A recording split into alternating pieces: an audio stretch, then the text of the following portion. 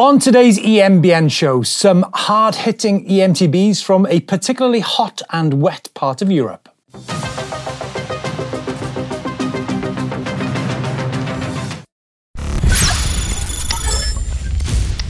So Steve, hot and wet, it doesn't sound like North Wales. Where are we heading then? No, actually, we're diving into Moeller in northern Spain, actually the Basque Country, and Orbea have got a new Wild FS. It's actually a race-winning bike, isn't it? Yes. From the EWS E last year. This is significant news, I think, Chris. 20 kilos for a full-power eMTB with a Bosch motor. You can have it with a Bosch race motor even, and a 750 or a 625 watt-hour battery. I mean, this is huge news, really, isn't it? Yeah, they've made quite a lot of changes on this. I think the first big change is removing that battery door. So this bike has actually got a battery that's fixed in place, meaning that you can't remove it by yourself. You can if you drop the motor and stuff out of it, but something they don't really advise. So they've lost that battery door and also saved 900 grams from the overall frame weight as well. So that is a lot. I mean, Orbea say that they've stiffened the front triangle up by 50%. That's big, isn't it? 50%. It is a lot. You know, I'd like to ride this bike. I'm not, you know, folks need to tell you, we've not ridden it. We just got the press release on it. Although our colleague Don has been over to Moeller to ride the bike. I'd love to go riding on it. Yeah, Looks an awesome spot, doesn't it? it does. Do you know, the Picos de Europa, which is kind of to the west of, I think the region's called Gipuzkoa. I think obviously Orbea used to make guns back in the past. There's a big history of manufacture of this company, but. What about the geometry, Chris? They've tweaked the geometry in the bike as well, haven't they? Yeah, so slacken the head angle up by 1.5 degrees and in turn steepening the seat angle up by 1.5 degrees. So kind of mirror image there. Raise the bottom bracket up, is it 5 mil as well? Yeah. And lengthen the head tube by 20 mil. So you've got a bit of a slacker, steeper and higher BB. I mean, good God, man. 160 or 160, 170 travel. This is a really hard-hitting bike, and for that weight as well. So that's what I was worried about. I was thinking maybe they've gone for lightweight components, but not at all. No. I mean, they got Fox 38s on there. You've got, obviously, the good thing with Orbea is you can configure the bike any which way you want. So, you know, a bike with 170 travel, you need those downhill tyres so that you've got the option of having the Sugoi downhill casing tyres on there. You know, Orbea have got their new wheel, the Aquo, I think. Do you pronounce Aquo, I think, is it? Aquo, yeah. Aquo wheel set. So all in all, what a monster. A lightweight monster of a bike. And I love the way they've done aluminium version of this and a carbon version of it. You've got the different size batteries, 625, 750 watt hours, and those choices of motors, like you mentioned, the race motor or the Performance Line CX. You've got to ride that Bosch CX Race Limited. And it is a limited edition motor. Folks, if you want one of the finest motors in the business, get there quickly because they are very limited in numbers. I think it was it like 200 per brand or something like that. But there is a significant difference in the power delivery.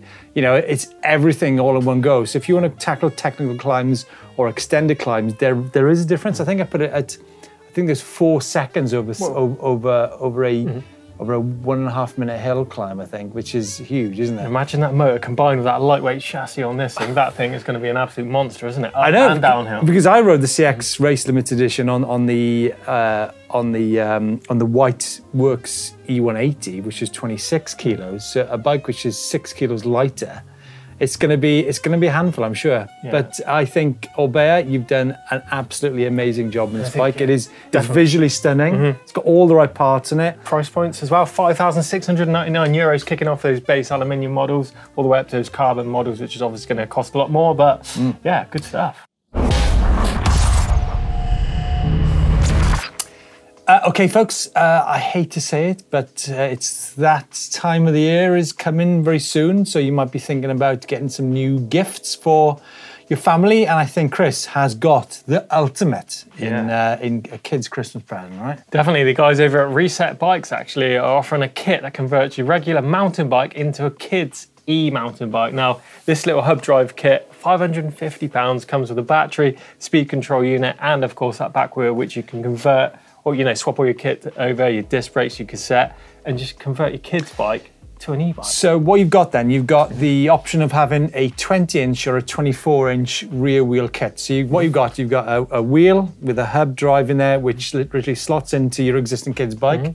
You've got a little power tool battery pack, which is on there. A drill battery. Yeah. So I think this is incredibly good, and also means that the e-bike is actually quite lightweight as well, isn't it? Because that little battery pack is not a big sort of 750 like you get on an adult bike. So exactly, I'd imagine it's quite cool and manageable bike, right? Well, you can get. We rode 12 miles. Actually, got one of these kits on my kid's bike, and he was absolutely flying on this thing. He's got 5 different levels of assist that come from this motor as well. So you can obviously go assist 1, it's like eco mode, and then all the way up to 5, which is going to be like your turbo mode. But yeah, we did 12 miles. He still had a little bit of battery. So who's the quickest up the hill on an e-bike now? I don't want to admit this, but I did have my other son on the ride shotgun mount in front of me. So I had a kid and my bike. I was in turbo mode, and I couldn't actually keep up with him going up the hills. I tell you what, it's all about power to weight. We've got some news here with this O-chain. Didn't we see that on the Rossi bike a couple of years ago? Yeah, it was a while back now, but they've actually introduced this for all the big motor brands out there. Bosch, Brose and Shimano. Now, if you don't know what an O-chain actually does, is for when your suspension is activated. Traditionally on a standard mountain bike and e-bike, you'll get a bit of kickback through the cranks when that back wheel is bouncing around due to the chain pull, isn't it, on the Well, it's actually just depends on lots of things. Depends on the gearing, depends on the suspension design. I mean, there's lots of things, you know, anti-squat, anti-rise. It's a pretty complicated subject, but do you know what? I actually think the pedal feedback, is probably possibly quite a good thing in certain situations. But I think the guy who originally designed it was actually blown away back, obviously, when Aaron Gwynn snapped his chain back and he won that race by a huge margin. And was it Nico Mullally? He did, yeah. And do you know what? I've actually I've done testing at length on downhill bikes with the chain and without the chain, and what it does allow you to do is when you got entry speed into corner, the bike, well, especially on the demo that I rode, was you've got more poise coming into like if you got a like lumpy big hitting terrain coming into a corner, the bike does sit on the ground in a better shape. But like I said, it actually depends on the design of the bike as well. So, but it's a cool feature. Cool. I think that's the idea. It doesn't come cheap though, right? No, replicate that kind of thing, what you're talking about. Yeah, €328 for this. And as I mentioned, comes in all those different fitments for the motors out there. But yeah, it could be worth a try if you're experiencing that possibly. But yeah. Or take the chain off. Could go for that, a bit cheaper, I suppose. Yeah, but you won't go anywhere. Right, it's time for Where in the World to see where you guys and girls have been riding your e-bikes all over the world. And we've got some amazing entries in this week. And kicking things off, we've got we've got Ride Bikes with his Kona Remote 160. In the West Bergerland. Yeah, 29-inch wheels, West Bergerland. Ever ridden there, Steve? I haven't, but to have in this next place, and this is Alistair, Special Tibble Comp. That is very close to the top of the EWSE Power Stage in Finale Ligure. And yeah, what a tough place. Alistair, I hope you actually tried that power stage climb. But I also want to see the photographs, the inversion shots, which you mentioned in the description. But then next, Chris, that's a beautiful bit of rock climb if ever I saw one. Where is that? Utah, I think, I'd imagine, isn't it? It looks somewhere like that. What do you think? It's actually no details of this photo whatsoever, but we had to stick it in. And there's also no details of the last shot either, which looks like it's in a lake somewhere. Yep, so if you are using that upload service, which the details are down below, make sure you use it as one and put your details in, because we don't know who you are. Because we've got two great shots there and they look like two great climbs and we don't know where they are. So yeah, as Chris said, please leave your details. Right, Christmas is coming and we've all... He had to say it, didn't he? He had to say it. I know. I was trying to avoid the word, but you had to say it. It's hard to say, but Christmas is on its way and we have got so much stuff in the EMBN shop. What have we got, Steve? We've got cups, we've got... new beanies, water repellent beanies to keep your head nice and... I actually nicked this one off Dottie. So check out the merch actually on some of our other channels as well. GCN, GMBN Tech. But yeah, we've got the new beanies are particularly good. Yeah, they've got loads of stuff in there to keep you warm. We've got hoodies, jackets, long beanies. sleeve tops. I think we do everything apart from pants pretty much, don't we? I don't wear pants, so I'm not so bothered about that really. Too much information, but if you do want to get into that shop, be sure to check it out. Details are up on screen. Right, well, what a week we have on EMBN this week. And we would like to introduce you to the man behind the camera, Louis Belton. Now, he is a fit person, and he's also a very fast person, sorry. And so coming up on the channel on Sunday is where I go head to head with the man that gives it the king size talk. Sweat and tears for that one, I suppose, isn't there? And then on Friday, we're taking a look at the ultimate drivetrain for your e-mountain bike, Shimano Link Glide. Shimano Link Glide, 3 times more durable, and it is. And do you know what, Chris? It's, you know, it's like I think it's 300 grams the cassette, heavier than say a 12-speed Hyperglide, but cheaper as well. It's way cheaper. The thing is, I actually like the action of it. It's really crisp shifting, and it's actually, I used it on the bike that I went head to head with Louis on, actually. Ooh. So yeah, interesting. I mean, maybe it was the gears that mattered. Oh. And on Monday, we're taking a look at fit and removing your pedals. It sounds a simple task, but there's definitely some big mistakes you can make for that one. So check that one out to learn all about it.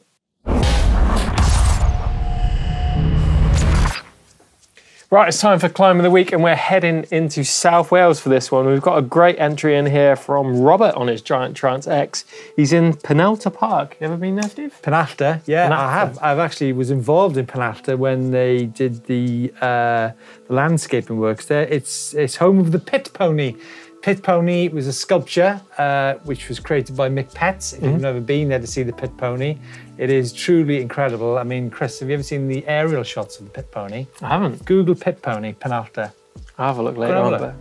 It is stunning. It is stunning. But what a great climb. What a great climb. It's super good, isn't it? It might have got a bit of a camera tilt on this one, do you think? Chris, you can't say that. It looks steep anyway. You can't say that. It is a good climb, and he's saying he's been riding mountain bikes before and recently made the switch over to e-mountain bikes after a few years on the car scene to get. I tell you who's making the switch. I tell you who's making the switch. Louis Belton. What was Louis doing? What was Louis doing in the weekend? Out in turbo mode on your bike. Oh, what? Wearing my bike out.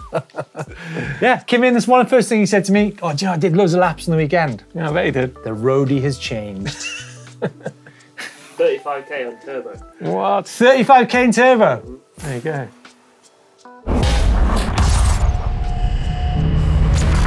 Okay, it's time to look at all the comments from the recent videos here on EMBN. We had a lot of good feedback from last week's show, actually. Can you spot the difference between lightweight and full-powered e-mountain bikes? Oof, it's a big subject, isn't it? Well, you can't. I mean, there's lots of questions here. There's one from Christian Casado, there's one from Paul Moody, and, well, Paul Moody says factory settings SL bikes often don't give that uphill rush. Well, it's funny, you know, we're talking about two different things. We're talking about how a bike looks, which is what the video should have been about, but we already got down this rabbit hole about, you know, what you can do on them. But you've shown that your son, with a hub drive in the back, can smoke you up a hill. Exactly. It depends. I mean, Louis, I won't tell you the time difference on the hill climb between me and Louis, but it is shocking. It is staggeringly embarrassing. So these whole the lightweight thing, but I think we're talking about looks, and they are. You cannot tell the difference. Ticks boxes for different folks, doesn't it? I think. Yeah. But for we got one here from Jay Rose saying, for me, I like the bigger powered bike. Just soaks up the chatter way better, and I sometimes like the motor do most of the work because it's nice to have that option. And I think it is if you want to go out for a ride and you want an easy ride, stick it in turbo, sit back, enjoy the view, enjoy the ride. If you want to work out, stick it in eco. Yeah, folks, I'm sure that the debate, the discussion will rumble on about a lightweight versus full powered. But if you guys have any comments, yeah, let us know. We're keen to hear your views on this big subject. Right, we're in the bike vault, and I'm beginning to think there's a conspiracy. This is now the 3rd week running that we've got Sondo's bike in here. But I like this one because it's a double-seater with a Bafang motor. It's in New England Holyoke, Massachusetts. It's got the full setup there. Got the double bars for the kids to hold on to, double seat, and the little setup. What's that, ride shotgun? No, it's not a ride shotgun. It's a cool setup. It is a ride shotgun with a decent, better, different seat. I'm going to even go super nice. Super nice on that one, definitely. Yeah. Next up is Nick with a Scott Ransom e-ride out on Burrator Reservoir in Yelverton. Amazing weekend. Come on, Chris, you remember Burrator? Oh, yeah. Huh? How can you forget Burrator? Nightmares. Amazing weekend biking on Dartmoor. Oh, you can actually do it then. Amazing weekend. 10 mates to enjoy my birthday, so out for a bit of a birthday ride, and I think that is another super nice. John, look, let's cut it. Your shot, Specialised Canoe expert in Wales, Dragon's back first ride is a super nice shot every day of the week. Definitely. Love the light on that. Next up, Nick's got his 2022 Specialised Levo S-Works with loads of upgrades out in Thurrock in Essex, just out for an afternoon ride in the autumnal leaves. That's a beautiful shot. Got some good ones this Hold week, on a minute, have we got 5 back-to-back super nices? I think so. Okay, let's bring that to a halt then. Even though Brian's Luna 2 in Long Island, it's still a good shot, isn't it? I was going to say that can't be a nice for that. Sure, it looks. That is super nice. There's another super nice. Oh, here we go. Oh, there you go. There you go. John Boy's back at it. 2022 Track Rail 9.8 XT out in New River Gorge National Park out in West Virginia. The bike is undoubtedly a super nice. I like the addition to the coil on there and the orange pedals. Yep. The Track Rail is simply one of my favourite ever e-mountain bikes. I'm going to put that. I'll say that again. The Track Rail is one of my favourite ever e-mountain bikes. It is stunning. And here's another bike we've talked about plenty on the show. Got a Decathlon Stylus here from Zakazra and a Peugeot full suspension frame with a DIY build going on out in, where's that, Steve? Hold on. The author is Zakarasa and the location is Skleratska. In Poryba, Poland. Discovering single track. Zakarasa, can you please give us the right pronunciation? It'd be good if these guys sent in some video clips. Made his own functional range extender as well to get more length out of his bike. Yeah. Can be a good extender, look. Getting the miles in. Looks a bit cool. I need to get out to Malaysia for some hot wet action. Right, next shot is in from Alan. He's got his Orbea Rise H30 up by the Angel of the North up in Gateshead. Yeah, we've got the wings spread wide on that one. Wow, wide open. Out for an autumn ride since he's had Parkinson's for last year. So this is my 4th e-bike. So getting out there despite having Parkinson's, that's a good job. No, the Orbea Rise is still a fantastic bike. What, were we super nice or nice? Super nice. Super nice, Alan? Super nice? Oh my God! You think this is another one? From Damon out in Lake Dunstan Trail. Brand new bike, huge shipping delays, finally arrives and he takes it out for a 2-day maiden voyage. Oosh.